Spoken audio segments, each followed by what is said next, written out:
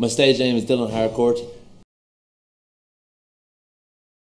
I started busking when I was 17, but went full time when I was 19 or 20 maybe.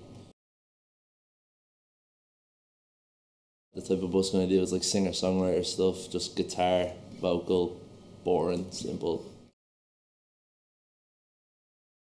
Strangest present I ever got.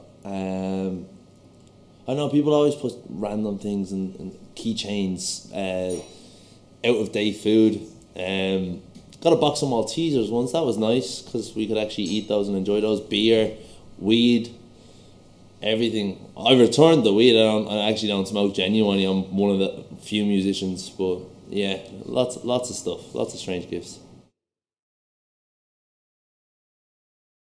I'm planning to record next year, which every musician always says, but I have some songs there that I'm happy to go into studio with, so I think the next thing is getting some tracks recorded. I have lots of tattoos. Is that a superpower?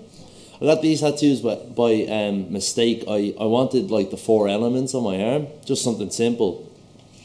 And I was going through Google and I found these symbols and I was like, oh, they're nice, they're cool. So I just went to the studio that day, and this is why you should always research your tattoos. Got it done. About a week later, I'm standing in Temple Bar, smoking a cigarette, and this guy comes up and he's like, oh, Avatar. And I'd heard of the show, but I'd never actually seen it. So I was like, I guess I understand what you're saying. And he was like, no, like, they're the symbols from the show. And I just looked at my arm and I was like, ah, yeah, that's it, yeah.